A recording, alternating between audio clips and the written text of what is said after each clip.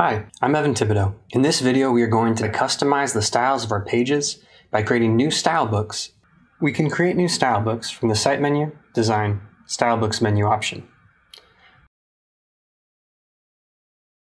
You can add as many style books as needed, duplicate existing, add a thumbnail, or mark a default style book to apply to the whole site. If you have unsaved changes that you want to discard, you can select Discard Draft here as well. Let's create a new style book to get a better idea of what options are available. When editing a style book, we are given a preview of the site. We can't click on any elements in the page, but we can still switch pages using the drop-down menu in the top left corner. In the right panel, we see the configuration options that are available to us. Style books rely on a theme to provide the configuration options. If your theme isn't built with style books in mind, this panel will be empty. The configurations are broken up into categories, and within each category, sets of configurations. In the drop-down, we can see all the different categories that exist for this theme. Within the Form Theme category, we have two sets of configurations. Configurations for the header and configurations for the footer. This theme is based off of Liferay's Classic theme, so all the configurations except for this first category are copied from Classic. For this theme, I've added options to change the colors of the header and footer, and even change the positioning or the size of the logo. These options just begin to showcase how dynamic we can make themes now.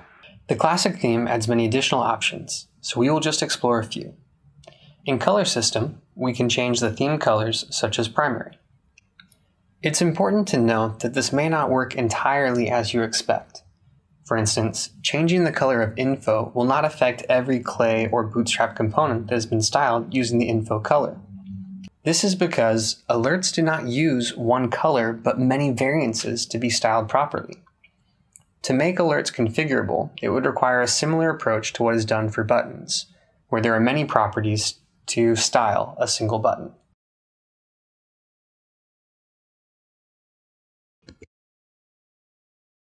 In general, we have access to the body background and text colors. In typography, we can easily apply new fonts and adjust the size of headers.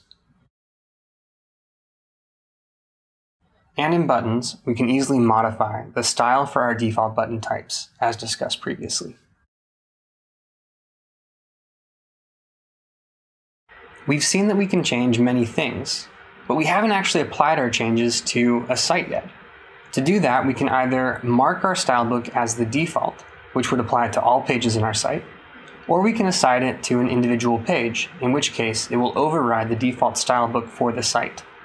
To do this, we need to go back to our site and edit a page. Under Page Design Options, we have the ability to select a style book. Notice this is also where we can select a master page, or if we click on More, we can access our additional page settings, including things like theme settings and their properties. From the Style Books tab, we can select from our available style books. Once we publish, our style book will be applied to that page. I think you can start to see just how much variation is possible with this new feature. Looking for more on 7.3? Subscribe and hit the bell for notifications to stay tuned for more in-depth feature videos.